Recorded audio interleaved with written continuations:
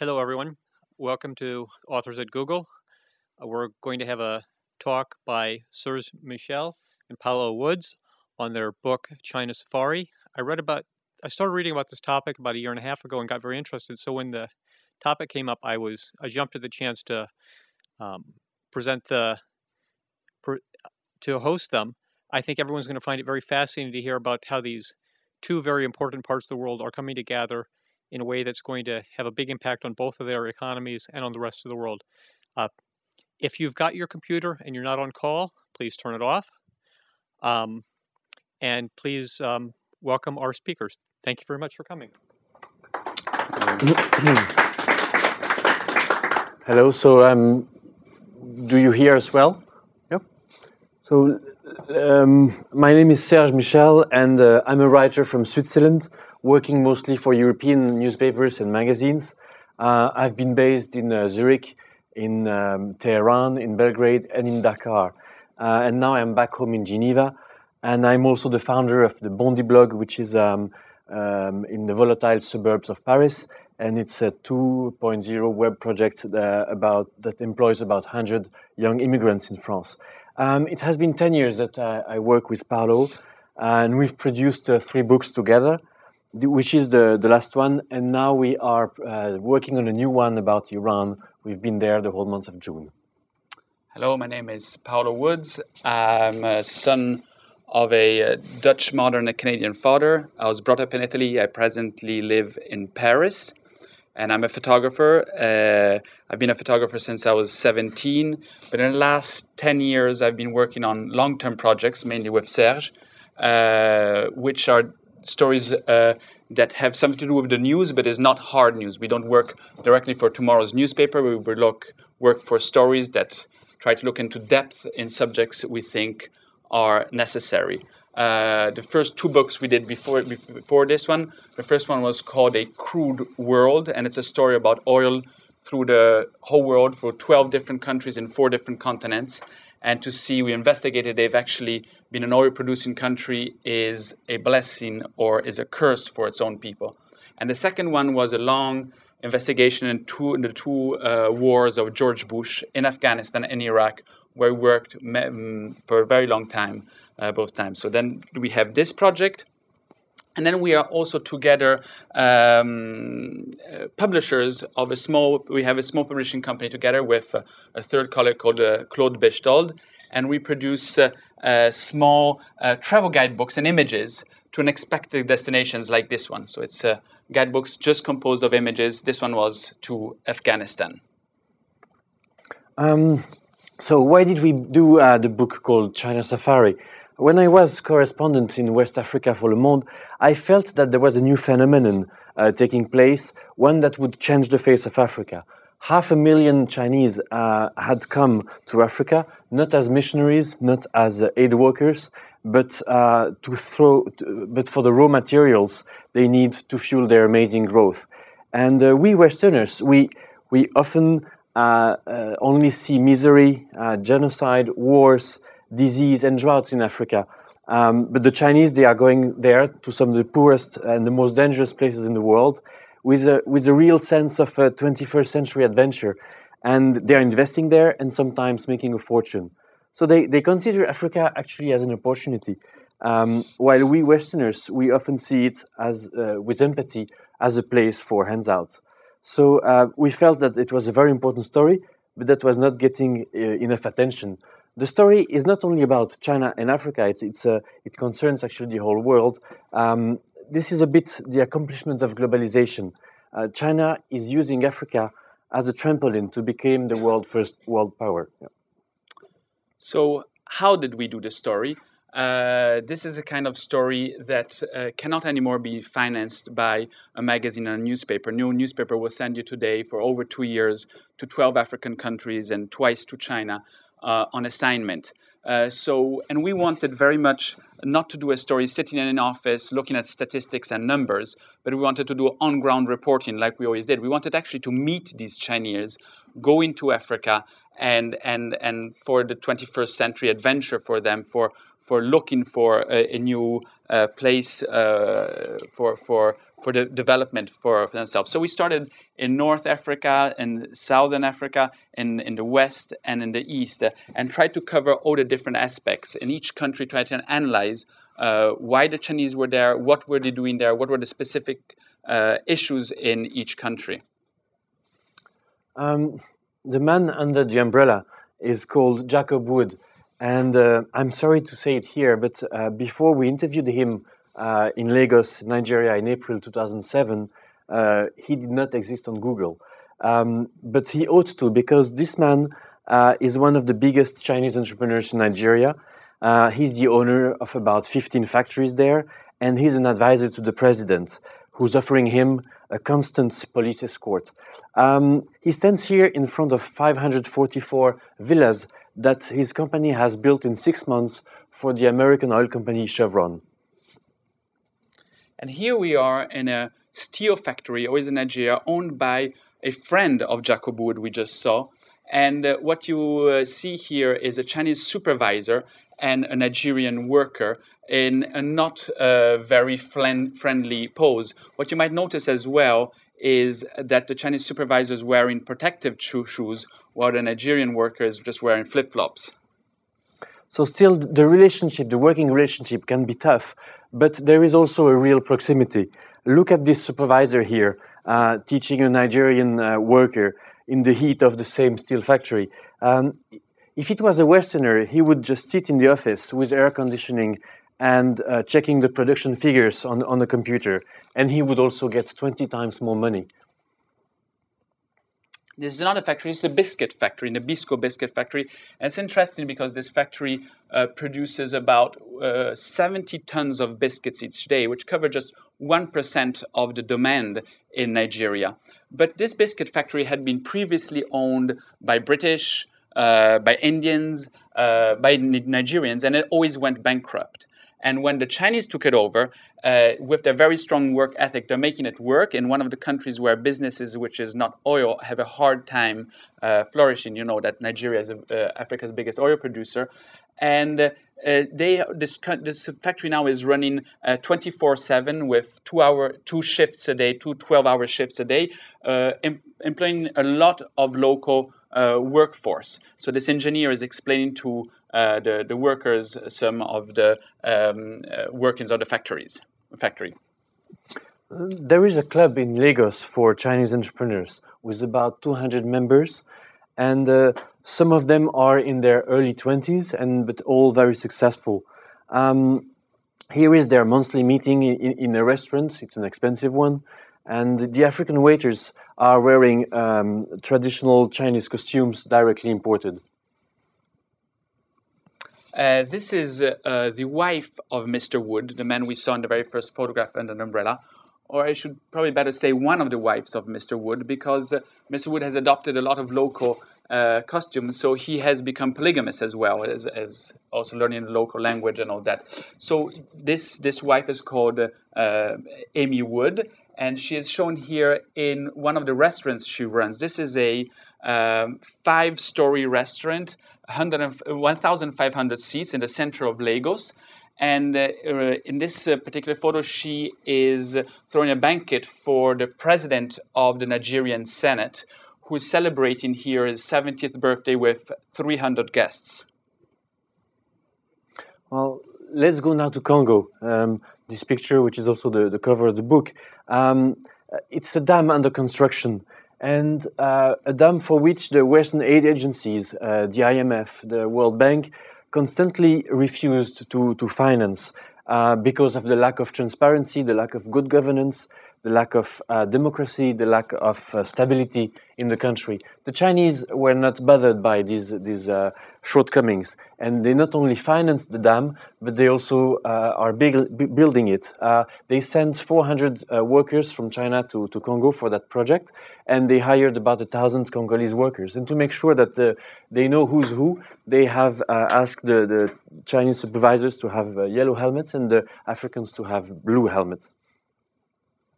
This dam, when completed, will double Congo's electricity output, which is something which is badly needed if you think that Congo, the capital Brazzaville, only has 3 hours of electricity a day.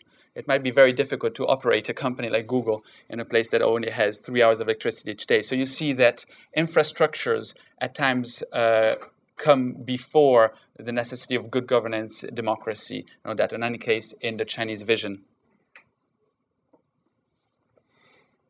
Ministers in Africa have the reputation of not doing many things for their own people, and that is often the case.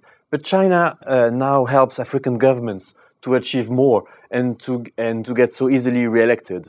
Claude Alphonse Silou, here you see him, is the housing and construction minister in Congo, and Chinese have made his life very easy. He's also an architect, and he can sketch whatever he likes. They will build it just on time for the election. And the Chinese will later get repaid by Congolese oil. So here you can see behind these people here some of these villas that the Minister Silou has designed, which are being constructed by the Chinese company, and these are going to be villas for middle-class Congolese families. The two Chinese here are photographing this project, the progress of the project, with their Congolese translators, and these images would then be used back home to raise more capital for investment in Africa. One of the problems in the working sites in Africa with Chinese is that they don't share any common language, so the only way to communicate is by gestures, and not always very friendly ones. And this you could say is a bit photograph speaking about the birth of the union.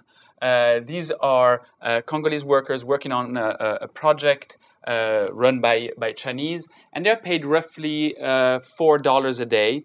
About half of that goes away in transport to get to work site, and in the lunch. The lunch is not offered like it is here in this case, and so they're left only with $2, and they don't have a contract. They're not insured.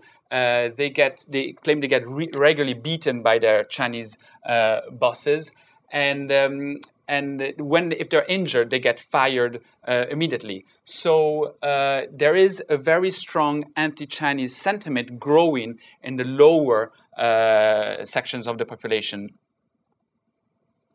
But still, the Chinese language and Chinese themselves remain very attractive. And here we are in the high school of Brazzaville with students passing their exams in Chinese language. These classes have had to be doubled every year because more and more students in Congo want to learn Chinese. And one of the reasons for that is that if they learn English, they will not. It's very the chance to get an American visa is very low. And if they learn French, well, they speak some French basically, but not very well. If they will also never get a French visa. But there are more and more visas for them in China, and you have a growing diaspora, African diaspora, in cities like Canton and in Beijing. We were on the beach of Pointe Noire. In Congo, and this is some of the members of the family Ye. The lady you see standing next to the small girl is called Jessica Ye, and she arrived in 2001 to Congo penniless from China. She was working as a translator on a Chinese construction site. She had learned some French, and 8 years on, she today is at the head of a small empire that spans from logging concessions in the Congo forest till cement import, from prostitution to a factory producing aluminium window frames. And in the years, she has brought 80 members of her family to Congo, of which you see some of them here. And here we witnessed a very animated discussion between Philippe, he's Jessica's brother, and the former owner of a restaurant that Philippe has just bought. The Congolese man came to claim the money for the restaurant, and the Chinese man was trying to delay the payment. And this is the husband of Jessica, Mr. Zhang, and he is photographed here in one of his houses in Pointe Noire. This house used to be the residence of the German council, and now it is one of his properties there. He is at the head of the family's logging business. Each member of the family is given one business to supervise, and he is the one taking care of the whole logging business. He used to be a journalist for the Chinese news agency, but now has gone into the private and is working on that.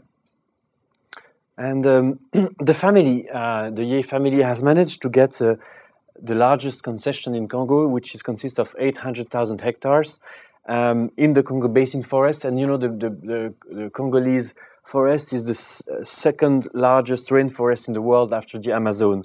And to our astonishment, actually, the part of the family's concession is right in the middle of a national park. So we went together with Mr. Zhang to that controversial concession. It was an 8 hours jeep ride from Pointe-Noire. And here you see one of these trees falling. These trees take about 100 years to grow and about 5 minutes to be cut down. And this particular tree is supposed to be in a protected species. So we were quite, taken back by the fact of that this logging concession was in a national forest, and especially because we had interviewed for a couple of days earlier the Minister of Forestry of Congo, who's somebody who's very vocal about the fact that he's there to protect the forest. It's a big asset for Congo, and he's written books about it. And so we were pretty encouraged by this man, engagement to protect his country. And so we spoke with Mr. Zhang, the man that runs the timber activity, about how he had been able to get this logging concession in the national forest since the minister is so strong about it. And he smiled to us and with a smirk and said, the minister is one of the shareholders of my company. And one of the problems of these logging activities in the Congo forest is that the workers are not fed by the Chinese boss. So and there is no supermarket, no village around. It's really deep into the forest. So the only way to survive is to hunt for animals. So the damage they exert on the environment is double. During the day they cut trees, and during the night they kill animals. This is a blue duiker, which is not a species very protected, but if they cross the path of a gorilla, they wouldn't refrain themselves and shoot. So here's another case, another worker showing off his night catch, which then will become his lunch. So the law in Congo says that 80% of the wood must be processed there in Congo, but the reality is more close to 10 to 15%. So the Chinese, the Ye family has managed to revive a wood factory where they do plywood for export, and it comes actually to America. But this represents a very small fraction of their production there. Most of it, as you see here, is waiting at the harbor for the boats that will bring it to China, where then will be worked on and then will be exported around the world. This table here, for example, might be done with with African wood then worked in China. What we have to understand today is that when we see on something written made in China, more and more that actually means extracted in Africa. So we see here Philippe, he was just on the picture before on the logs in the harbor of Pointe-Noire. We see him now in a different setting. He's here in his hometown in China called Wenzhou, in the south of Shanghai. And he's on the top of his building for holidays. He's going to spend 3 weeks there. And, it's often said that Chinese have no right to go back after they immigrate. The only way to come back is to be successful. So he went back to China with a lot of money, with a good car, with a very high lifestyle to just show off and spend his Afro dollars, we could call them. And he does party a lot. He parties hard with his friend. This is in a karaoke bar, and the friend is one of the responsibles of the local policemen. But he just not only parties, he's also always doing business. So right here, what he's doing, he's prospecting for the next things he's going to develop in Africa. He has bought a cigarette factory, which he's going to bring to Congo, and he's also starting a business where he's importing spare car parts to Congo. So while we were in China, we also wanted to see who are the simple workers who get ready to leave to Africa. So we went to Sichuan province and we found this man called Pen Shulin. It was actually the very day of his departure, so to Nigeria for 3 years. You see on his bed, the small bag is the only luggage he will take with him to Africa. And he's here in China. He was earning about $100 a month for being a specialized worker in plastic molding. For the very same job in Africa, he will get $500. And this man has never left his province, has never taken a plane, he has never seen a black man, and he's leaving tonight to Nigeria for 3 years. All his objective is to save money there and then come back to China with $15,000 or $20,000 and open his own small business. And now we are in the north of Africa, in Algeria. This is in the suburbs of Alger, the capital. And this used to be a nomad path, as you still see some go through. But behind them, they're spread up like mushrooms, housing developments built by a Chinese company to relieve Algeria of the very big housing crisis they have. Yeah, Algeria has gone through a terrible decade of terrorism, and after that, the country found itself with a terrible housing crisis. So the Chinese were asked to build 55,000 housing units around Algiers. You can see some of them here, and never in the country the housing blocks have been so high. It's like 15 floors, and it's the first time in the country they built so high housing units. The Chinese working on government projects tend to live in a very isolated way. They live in compounds cut off from the local population and sleep there, are fed there, and this is their lunch break in one of these such compounds. And they will feed the rest of their meal to the dog, who eventually then they will kill and eat, which is something which has created a lot of problems in Algeria because this is unimaginable in a Muslim country that you might eat a dog. And a lot of misunderstandings and compression between the two communities has been growing. Here it's the working site of the highway they are building. So you should imagine it's 1,000 kilometers highway stretching from Morocco to Tunisia, all across Algeria. And the Chinese had only 40 months to do the work because the president wanted the highway to be finished for the elections. And to meet the challenge, they had to import to Algeria about 12,000 Chinese workers, of which you see just one here on the picture. And here we're again in one of these camps where the Chinese live. It's a very weird place. I mean, these are prefabricated camps which are then moved along with the work of the highway. It's strange because they're almost a mix between a concentration camp and Disneyland. They're very ascetic, they're very pure, and even if we had all the government authorizations, the Algerian government authorization to visit them, when we got there, they tried everything to refuse us to go in because they considered this as Chinese territory, like if it was an embassy. So now we just moved to Angola. Angola had experienced 27 years of civil war. The country is on its knees, and after the war, the country asked the Western agencies and governments, IMF and World Bank, to organize a donors conference, but everybody refused because the country was lacking democracy and good governance. So then Angola turned to the Chinese, and they came in with about $10 billion in their suitcases. And they also moved in a lot of workers, of which one is here, doing a very simple work. So it's not very high qualified work, that's just moving a shovel on the side of the road. But the Chinese have built that road between the capital Luanda and Lobito in the south in 6 months, which is very fast, and it's badly needed. The country is one of the most heavily mined country in the world, and having safe roads is an essential condition for development. Yes, and it's not only roads are needed, but also railroads. This is one of the very few stretches of railroad actually still working in Angola, and the Chinese have bid and are going to construct the railroads in the future. As you see, the ones that exist are in very bad condition, very short, and to bring all the products from the inside of the country to the coast, railroads and roads are essential.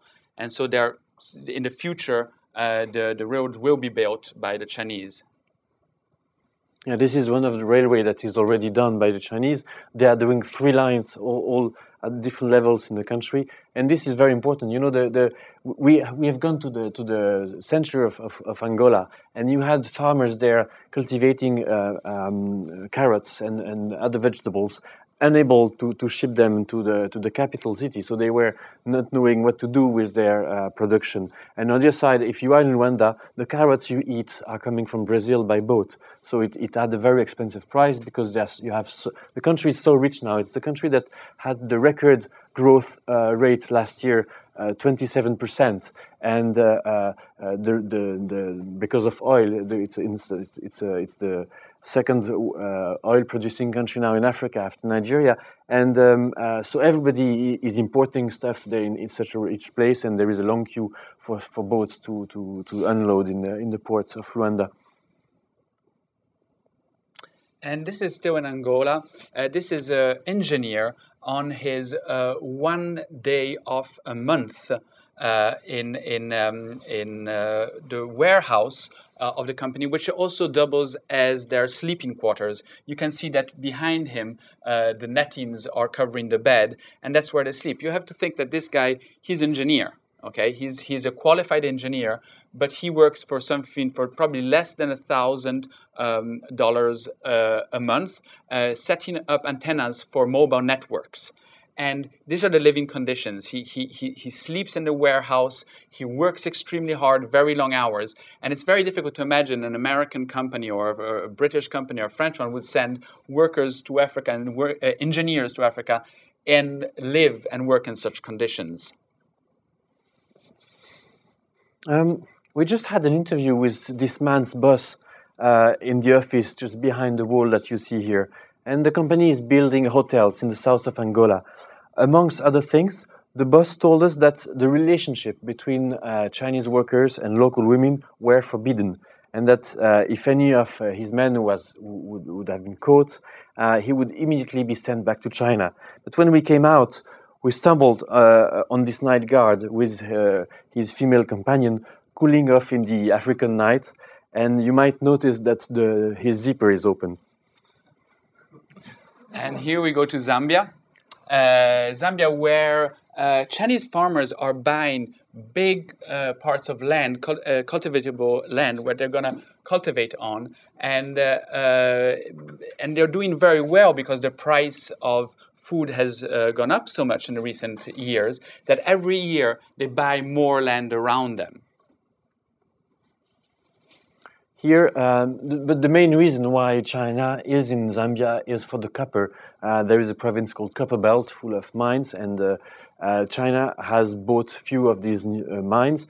And you see now here an official meeting on a smelter. It's a 300 million project that China is building, a copper smelter with officials. And we like the way it is because it is very much a souvenir of the 60s when the Chinese would go to Africa for friendship and cooperation, friendship among people, and you know the old cooperation. At that time, they had ideology and they wanted to prove that they were the best communist, better than the USSR. But now they don't have any ideology other than just business. And they're doing a lot of business. Like in this case, this is one of the bosses of one of the companies standing of some of the copper that is extracted. Copper had shoot up in price a lot more than what oil had a couple of years ago. And the profits were amazing for the Chinese companies. But not all is smiles. The anti-Chinese sentiment in Zambia is growing very fast. The Chinese pay very little, do not observe security regulations, and there have been big incidents in Zambia killing a lot of workers.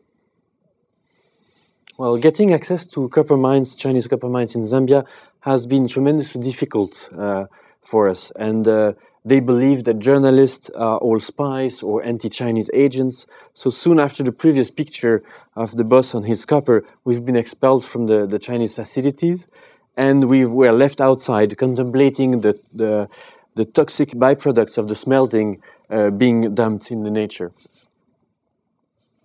Here is Vivian and her 4-year-old son, Jonathan. When Vivian gave birth to Jonathan, she and her immediate family was pretty astonished to see that Jonathan had Asian features. And she deeply regretted having had a relationship with her boss in a Chinese restaurant, and she was abandoned by her husband as a consequence. And Jonathan, for the time being, is refused by both communities, the African community, the Zambian community, and the Chinese community. In this final image of our presentation here today, you see another case of a child born from a Zambian father and a Chinese, Zambian mother and a Chinese father. The father disappeared soon after his birth, and for the time being, these children are not well accepted. This one is not even allowed to leave the house where his mother lives, because the Zambian-Chinese relationship right now are very tense. But because the Chinese are in Africa to stay, this will happen, I think, more and more in the future. And maybe one day these kids will embody a new Africa. Thank you.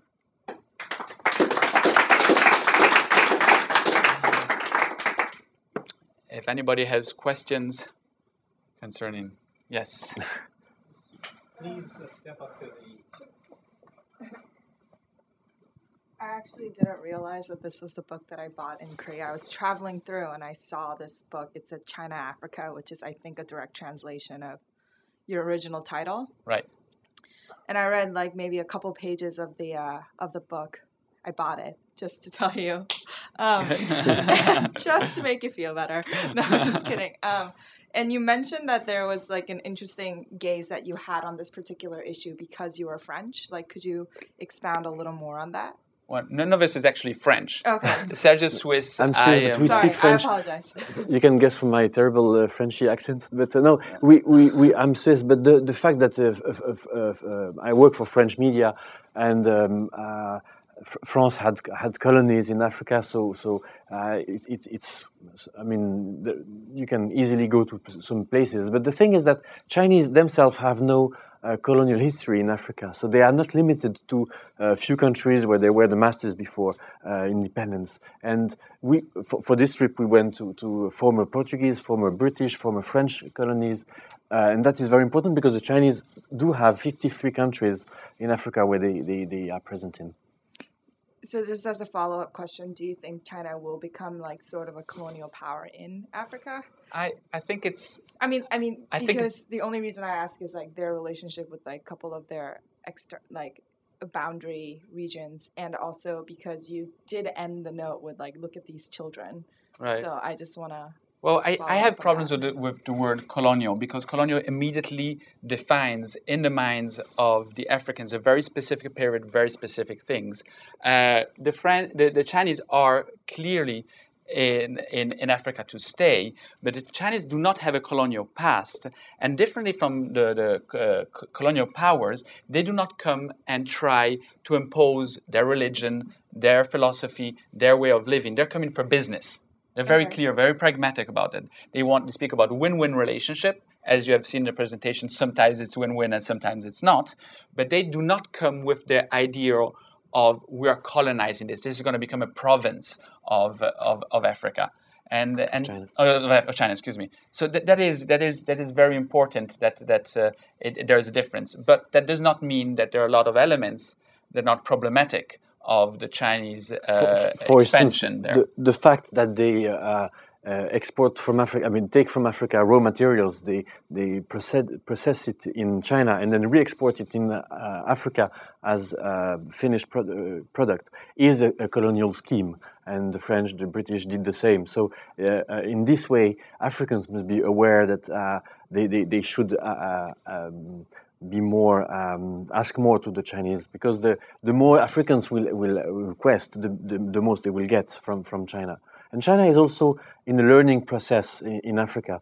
I mean, they have made mistakes. Zambia apparently is one of the biggest mistakes, and they have understood that they have created an anti-Chinese feeling, and they are learning quite fast. So probably if Africans manage to tell their Chinese partners to behave better, they will. Okay, thank you. Yes. You bought it in Chinese? I bought it in Korean. Korean. Oh, okay. We've been very lucky. The book has been translated in 10 different languages. And one of the things I'm particularly proud about is the fact that it's been translated in Chinese, which is not expected. And a lot of people have felt that maybe there was an anti-Chinese sentiment in our book. And I think that our aim to try to be as balanced as possible is a proof that it's in English, in French, in Italian, and lots of languages, but in Chinese, mainland China. Hi. Given that a lot of Western governments and corporations aren't investing in Africa as much because of security concerns or lack of good governance, do you think they're missing out somehow on big opportunities for business?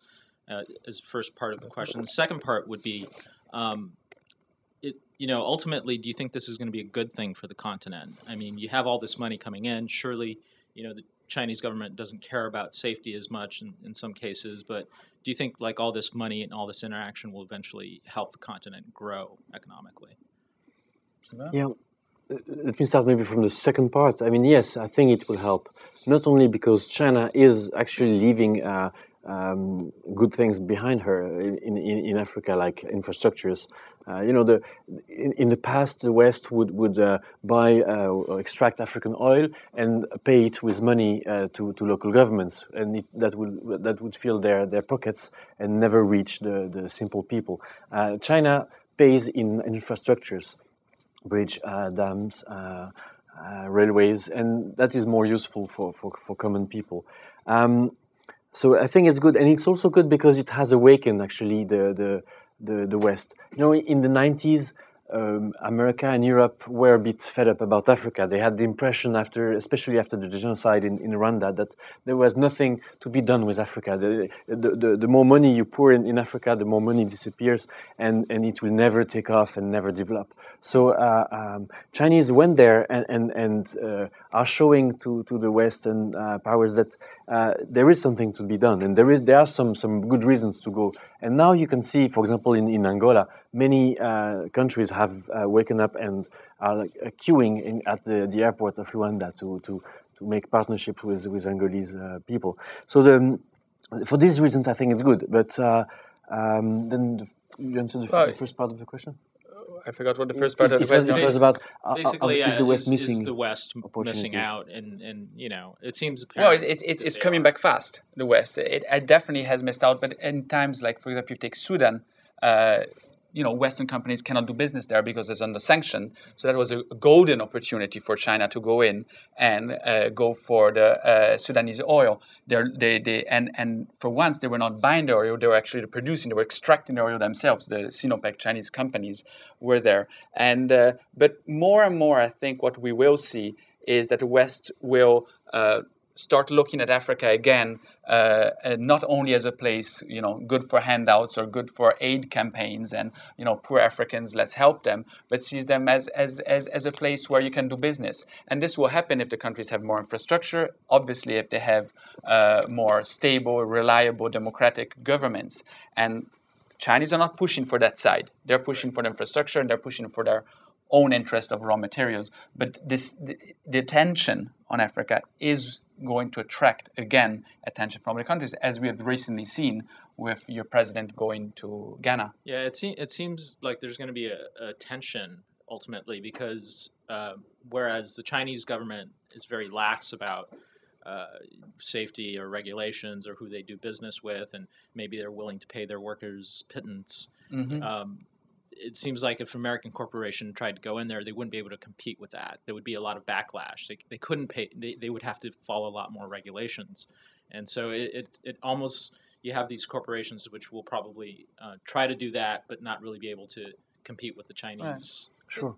There's going to be competition. I mean, Africa was a place for ideological competition in the 60s and 70s between the two blocks during the Cold War. And I think now it's going to become a place for business competition. Chinese obviously have an advantage right now, but Western business can bring other advantages, other accesses that the Chinese cannot necessarily bring. And many countries in Africa were, after independence, locked in a close relationship with their former colonial power. Like Gabon was locked with France, and Brazzaville as well, and Zambia with Britain. And this was odd because the former metropole, like Paris, would decide everything what was going on in Brazzaville or in Libreville. And Chinese came as competitors to the French there, and they opened the market, and they are they can level the African government, if clever, can use this competition to get better conditions, both from the French and from the Chinese. We've seen that in Niger. There was a Niger chapter in the book where the Niger government was locked in the relationship for uranium with the French Areva, which is one of the world's biggest nuclear company, and they were not satisfied with the conditions the French were giving, so they called the Chinese in. They did as if they were ready to give a big mine, a uranium mine, to the Chinese, and they pushed that impression very far. And then the French panicked and offered double price for the yellow cake, and they signed it. And the Chinese were in this case just used as a puppet. But it's clever from the Niger countries. Thank you. Go ahead. The last few minutes of conversation, it seems like, have focused on Chinese governments, African governments. I was actually visiting Senegal and Lagos in May, and anecdotally, I just noticed that in some places the relationship between individuals and the government was much stronger than in others. And so, especially in the case of the poor working conditions that you mentioned, which, by the way, I think is universal. Like Nike has horrible factories in Southeast Asia too. I don't think China is the only perpetrator, but do you think? Who do you think is best positioned to change that? Like the workers in a union or governments, or do you think African governments will even be motivated to lobby on behalf of their workers? It's very difficult. I mean, in Africa, cynicism has been a way to govern and a real characteristic of ministers. So I don't know. Nigeria, for example, is a good example because it has a real market, inner market. 150 million people. It's the largest population in Africa, and there are elections, almost fair and free, and it's a country that is much in advance, and they are also one of the most interesting places for Chinese. You have about 50,000. We estimate 50,000 Chinese in Nigeria, and the plane, the flight line, Beijing Lagos was the first direct link, air link between China and Africa 2 years ago. So it's a country. It's like a laboratory for these new kind of settings, and I think. Nigeria has many problems. It has a guerrilla in the Delta, Niger Delta. It has also some fighters in the north, Muslim fighters, these days very much enraged. But I think it can deliver better relationship for workers, better working conditions. And at the end, I think that who is going to make the difference are the African people, if they live in a country where the government can be kept accountable, which is not the case in many places. If you have a country which is very rich in resources and the government money does not come from taxes but comes from the resources, the government has no problems in being re-elected because it doesn't depend on the people. And instead, if there is a system where the government is accountable to the people and there's really a vote, it's going to happen like it happened in Europe during the Industrial Revolution, where people then were able to pass laws that make things respected. In the photograph I showed of the workers, where I said there was a birth of a union, those workers actually paid less than the country's national minimum wage. So Congo has a minimum wage. And in a government project being constructed by Chinese, this minimum wage is not observed.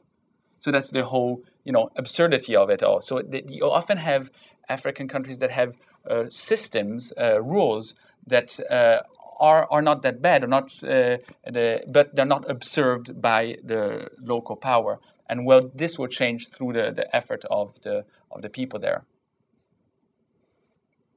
If that answers your question, I'm not sure. Yeah, I'm curious. I spent some time living in Africa in the 70s, particularly East Africa, and there was sort of a rule of thumb at the time. Even back then, it was the Chinese would build. Sorry, the French would build your railroads, and the Chinese would build your highways. And sort of this division of labor, and the two didn't compete with each other. It was all very polite, both working on transportation infrastructure, but Chinese did highways, French did railroads. Now that's changed. Okay, it's particularly if Chinese are building railroads. My question really is, are the French still in the railroad game? When in the process did and why did the Chinese beat them at that game? Because they really, really wanted to keep the railroad business, at least back in the 70s. When did that change? Well, it changed in the 90s when Chinese came in, and the World Bank has actually eased a lot the penetration of China in Africa, because they have imposed tenders for all projects of a certain amount. So now they are bidding companies, and the Chinese always win because they are cheaper, and they pretend to have the same quality. Now the company doing the railway in Africa is the one that has built this amazing line in China between the main center of China and Tibet that goes over 4,000 meters high tunnels. They have the technical skills to do that. So now every time there is a tender, the Chinese outbid the French, and then the French have lost the thing. The French were not able to send a lot of workers there. They would send supervisors, engineers, head of project, and then they would recruit locally people. And that has proved to be more expensive than the Chinese method, which is sending thousands of Chinese workers there and working night and day. And so this way, I think from the 90s on, French has gone out of the railway business. And I don't know any project done in Africa, like a road or railway, done by a Western company, except if Brazil is doing a few roads in Angola. Okay. One other question too, and I came in a few minutes late, so you might have mentioned this because you were talking about a dam when I came in. But as I understand it, the Chinese at the moment basically are going around Africa, and if there's a river, they'll put a dam on it. There are a lot of environmentalists who are very afraid because a lot of the places they're putting dams are going to be flooding wetlands, which, for instance, are the only habitat for things like hippopotamus and whatever. And the thought is that a tremendous amount of species, in fact, are going to be threatened if these dams go in. Is there any... Africa's sort of an odd place for this sort of thing, but can you speak at all to any awareness of the environmental impact of what's going on? Well, you have loads of Western environmental NGOs in Africa trying to protect African environment. Right. Very often it's as I say, it's Western and not African NGOs, because it's difficult if you are a Westerner and there are Africans living in very simple conditions, telling them, look, this is beautiful, you have a beautiful nature here, you should not get factories, you should not get roads, you should not get dams, you should not get blackberries, you should just live the way you are, it's so beautiful because I need those photographs for National Geographic, And so I completely understand what you're saying, and it's a sentiment that we as Westerners feel when we go there and see what development can bring in good and in bad. And today, many of these environmental NGOs, their chief enemy is the Chinese companies. And so it's extremely important that they're present, and extremely important that they keep controlling that if there's an environment, if there is a development that is going to take place, can take place along lines which are possibly a bit sustainable. Yeah. The thing is that the Chinese companies are not sensitive to public opinion. I mean, if you take any Western company, like even Chevron or the oil companies, ExxonMobil, they would somehow feel. I mean, a good article in the New York Times would frighten them to do a very bad project or a project very bad for the environment somewhere. Because they have shareholders, they have free press and everything. In China, it's not the case at all. So the companies feel very free to do what they want. The thing is that, as for the dam, you mentioned the dam. In Africa, there have been I don't know about 100 sites prepared for dams, or not prepared, but analyzed that were good for dams. And there is a huge hydropower potential in Africa, and all the projects Chinese are doing right now are projects that have never been financed, but have been, prepared and analyzed before by Western agencies. So it's places where the damage, for the time being, is limited because it has been already studied by the Western NGOs and companies. The only thing is that in the West, nobody was ready to finance the project, so they were like on hold for decades, and now Chinese are just using the same sketches and doing them. Yes. Go ahead.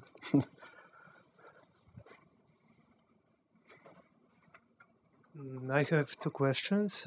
You have mentioned that there is a growing diaspora of African people in China. So do you have any numbers about how many people approximately might be migrating? And the second question is, you also mentioned that you didn't want to just read numbers. You actually wanted to go there and see it in person. What do you consider the most valuable added benefit of going to there in person as opposed to just reading numbers, seeing stats, and basing a story on it?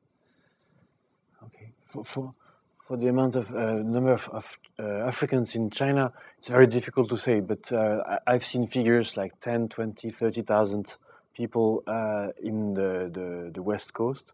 And you have local, there is a city in China called Yiwu, where it's one of the world's biggest markets, and you have kilometers of stands each one sells one product. And in this place, for example, you have 2,000-3,000 Africans living there on a permanent basis to ship containers to their homeland. And now you have more and more also students, African students that are getting grants to study Chinese in China. Translators are badly needed. We witnessed that in Africa. There is a lack of translators that is not easing the communication between the two sides. And a lot of African businessmen are not part of a diaspora in the sense they don't live in China all the time, but will go there regularly. So they will go there following, the containers getting ready to then bring goods to Africa. And on your other questions, or why, if I understand well the question, why is it better to do on-the-ground reporting than analyze statistics, is that if you analyze statistics, somebody's doing those statistics. And those statistics have to be done on the ground in the first place, because otherwise it's very difficult to know exactly what is happening. A lot of things we had read in articles before we set out to do this book were misleading, were wrong, were even racist, and I think that to make an issue like this interesting and touch the reader, you cannot just have an analysis. You have to meet these people. You have to spend time with them. And we spent endless nights in karaoke bars with Chinese or in casinos, and that's what I think we tried to transmit in the book. That not only you were seeing a phenomena from a statistic point of view, but you were seeing it also from a human point of view. You have to think that Africa and China are probably two of the most different people you can imagine, and they're brought together not by an empathy, but they're brought together by business needs. And this collision will be very important for what the world is going to be in the future. And we wanted to tell this collision from an on-the-ground reporting aspect, and we wanted to have text and photographs to give you an image of what this meant which what is included. You know, we have been working in Afghanistan, in Iraq, in Kosovo, in many war situations. Just a couple of weeks ago, 1 month ago, we were in Iran doing the uprising after the election. And I think we've never done such a hard assignment as this one, because getting access to the Chinese in Africa is very, very difficult. In Zambia, we spent there over a month. And the first 3 weeks, I didn't take one single picture because I was only trying to get access. And it was door closed, the phone slammed down all the time. And, you know, and I think that's what still makes journalism interesting and necessary, especially in a time where the press is living such a hard metamorphosis. Thank you. Okay, there's time for one more question. That's valuable, but I'll ask anyway. Yes, go ahead. How did you choose the countries that you visited, and did you consider Tanzania at all specifically? I'll put the map back on. Oops.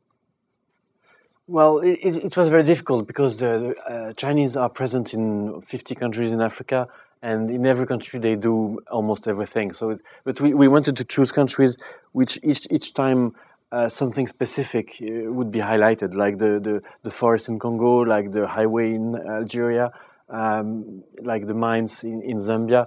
We thought that, you know, every aspect of the story should be embodied by one place. Yeah, we considered Tanzania, but as we were in Zambia next door, we thought it's. I know there are many Chinese there as well. Yeah, and on this east coast of Africa, southeast coast, there are many Chinese there that have been there for a long time, like a century or so. You know, when slavery was abolished in the end of 19th century, the slaves were actually replaced by coolies, the Chinese labor. And these coolies were imported massively in Africa and also as well in America to build the railways transatlantic. And you have these communities there living, but they don't even speak Chinese anymore. They are called by Chinese the birds without wings. So because they don't speak their own language, and we were a bit defined that we don't want to report on these people because they are not a new phenomenon. They are left from history. So we wanted to see the newcomers of the last 10 years, and they are mostly in Nigeria, in Angola, in Zambia. Thank you very much. Let's thank the speakers. Thank you.